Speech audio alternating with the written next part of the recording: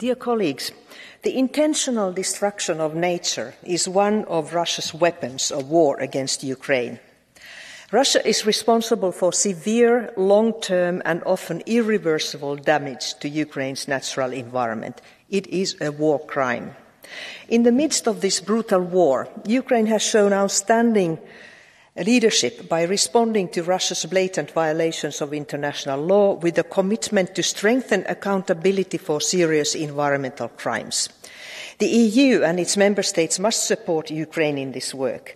Ecocide is already recognized under Ukrainian law, and now it is time to find a way to incorporate ecocide as a core crime within the Rome Statute of the International Criminal Court.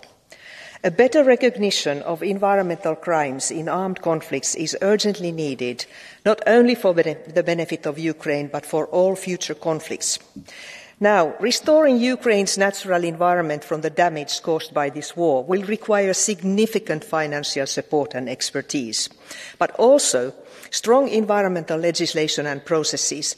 A rapid opening of EU accession talks and the adoption of the EU acquis on environment would help maintain this pace of the ongoing reforms.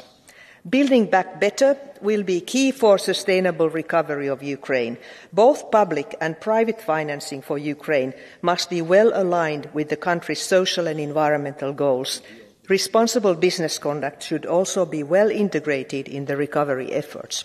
And finally, Ukraine and its nature will recover from this terrible war. A prosperous green Ukraine on a European path will be an end to Vladimir Putin's imperialist fantasies.